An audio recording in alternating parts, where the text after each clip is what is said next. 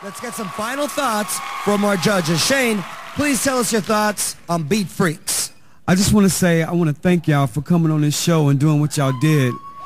I've been doing this dance thing for a long time, and one of my goals is to change the game for us to get paid like actors and athletes so we can take care of our families. What y'all did this whole season, we're on our way, basically. And I just want to let y'all know that I appreciate y'all for that. All right? Mama, talk to us about Quest Crew. Quest Crew, you guys are a very, very passionate group. You guys inspire dancers to want to get out there and put their hearts on the stage. D-Trix, if you are a female, your mother should have named you Charisma because you have it.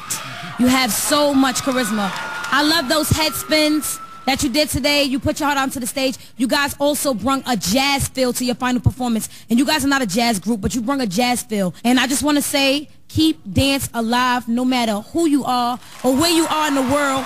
Keep dance alive. For sure.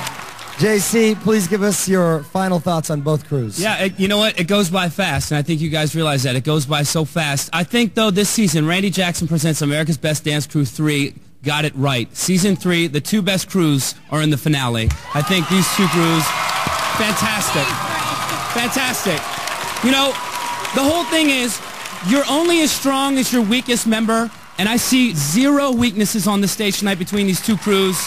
By far, one of the best shows that we have ever had, watching these two crews go head-to-head at the end of it. This was a beautiful, beautiful night to watch if you love to watch people do what they do best.